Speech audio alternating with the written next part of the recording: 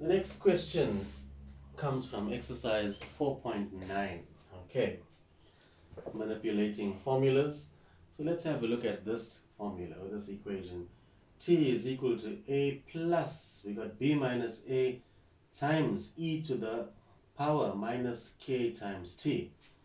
We are told where A, B, and K are constants, express t in terms of the other symbols. Okay, so now,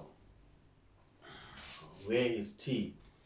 T is part of the exponent of the base e.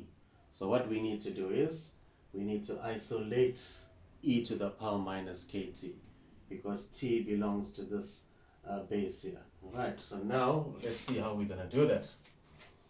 Okay, what I can do is, okay, since there are two terms on the right hand side, let's make it just one term. So I can transpose a to the left hand side, so therefore t minus a is equal to b minus a times e to the power minus kt. Okay, now there's only one term on the right hand side. This is multiplication, so it's just regarded as one term. I want this part here, e to the power minus kt alone, so I can divide by b minus a. So t minus a divided by b minus a is equal to e to the power minus kt. Okay, now, okay, we come to this situation.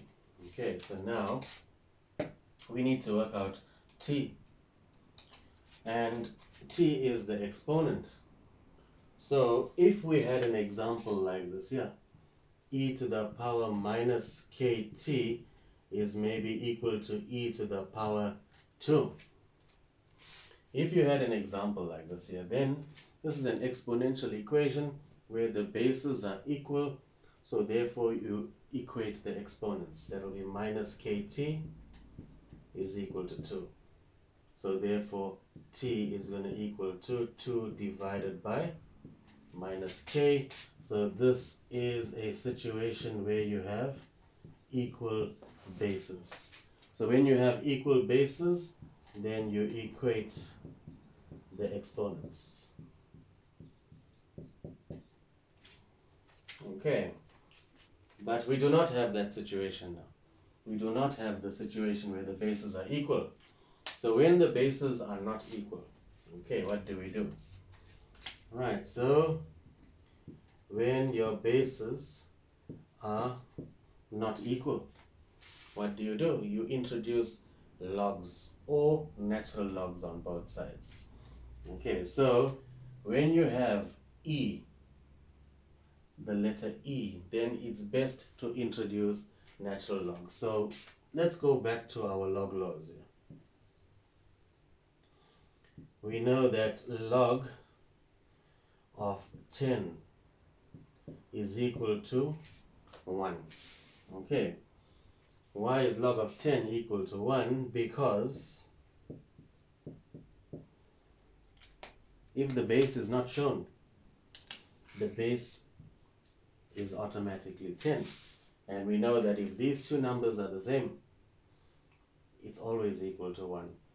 Okay, so now that is log with the base 10. So when you see ln now, okay, ln, the n will mean a natural log. So then if you have ln of e, okay, it's also going to equal to 1. Why?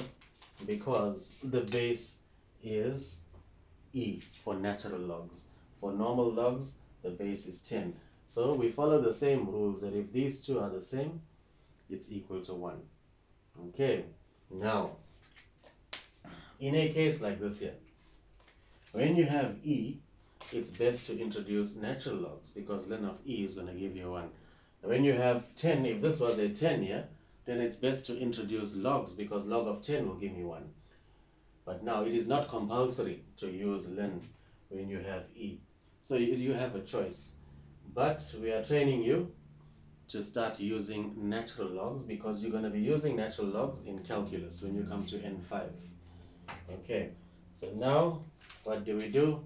In a case like this, you introduce natural logs on both sides.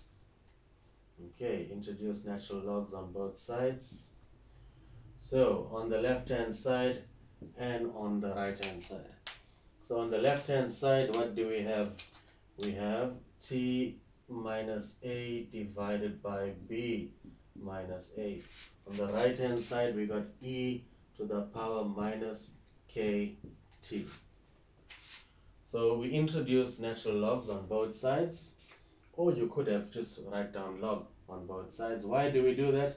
Because now when we have our logs, we now have a tool to bring down our exponent. So I can bring down from my log laws minus k t ln e, and on the left hand side I just have ln of t minus a divided by b minus a. So now I have ln, or natural log, of t minus a divided by b minus a, and this is going to be minus kt, and we know that ln of e, the base is not shown, the base is automatically e, so ln of e is 1. So you can see why we introduce natural log, because ln of e is 1, and now it makes it easier. What are we looking for? T. So all I have to do now is divide. So that's ln of t minus a divided by b minus a, all divided by minus k is equal to t. So let me just write that down again.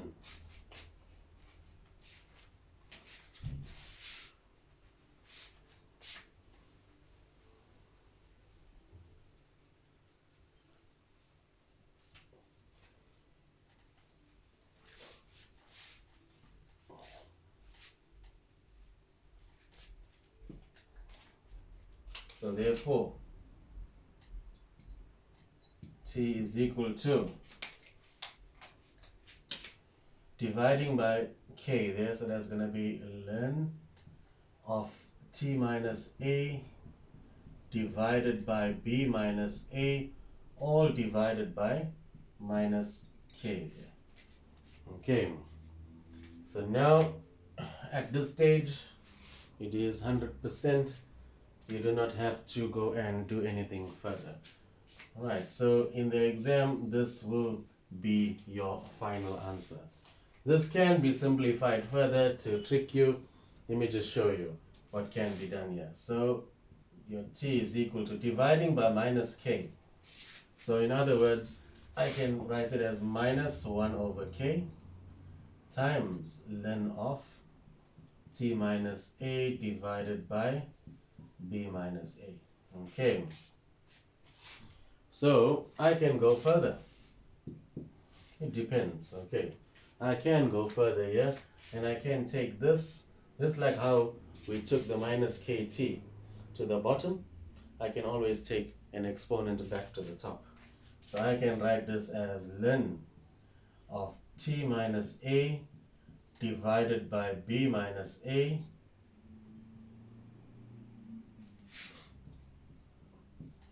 and then I can take the minus 1 over k and make it an exponent, minus 1 over k. Okay, so I can even go further. What I can do here now is I can write it as ln,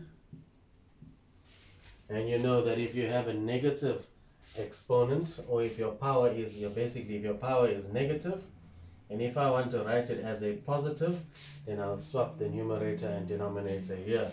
So that will become b minus a divided by t minus a. Okay, I can go further. 1 over k is the same as the kth root, so that's the root k there, the kth root of b minus a divided by t minus a. Okay, unnecessary in the exam, but I'm just showing you that if you see an answer like this, know that it has been simplified further using our log laws. Alright, so once if you can deal with this one, looking at the next one will be simple. What does this question require? Find the expression for r. Okay, so make r the subject of the formula. R is the exponent. You notice that you have a base of e. So what do? Introduce natural logs on both sides. So I'll introduce natural logs, so that will be ln on the left, ln on the right there.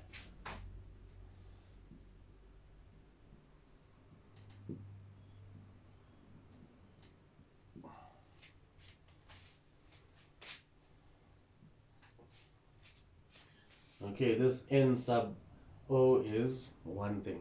Okay, it's just one expression there. So what I can do here now, I got ln or natural log of n is equal to, now notice that no is being multiplied by e to the power rt. So I cannot bring down my exponent.